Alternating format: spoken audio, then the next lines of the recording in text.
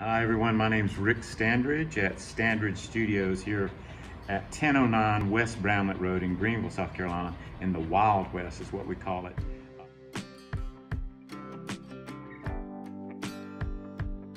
This is Bodie.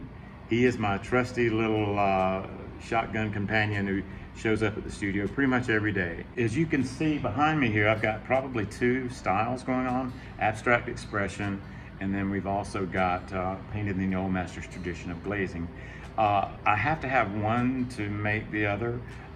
It's very important and critical to my mode of operation as an artist.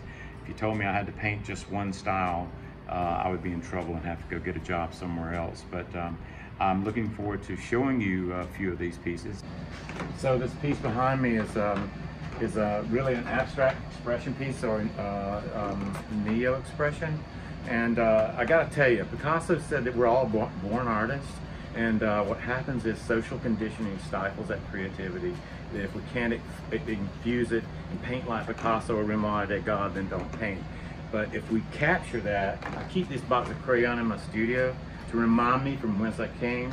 And if we can get into work with the joy and the freedom of expression, with abundant creativity and no apologies, then something might show up that you want to keep. We don't know. But we'll see. This piece right here is painted in the old master's tradition of glazing, taking the paint pigment down to its thinnest layer, allowing it to dry, and then applying another layer and another layer. I try to tell stories in my work. I'm not interested in painting pretty pictures. If they are pretty or exciting in that way, then great. But what I'm most interested in is having some sort of allegorical idea of story and moving a story forward.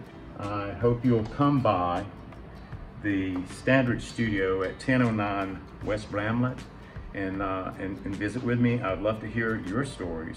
And thank you, Metropolitan Arts Council. And I'm at Ric Standridge on Instagram and ricstandridge.com. See you soon.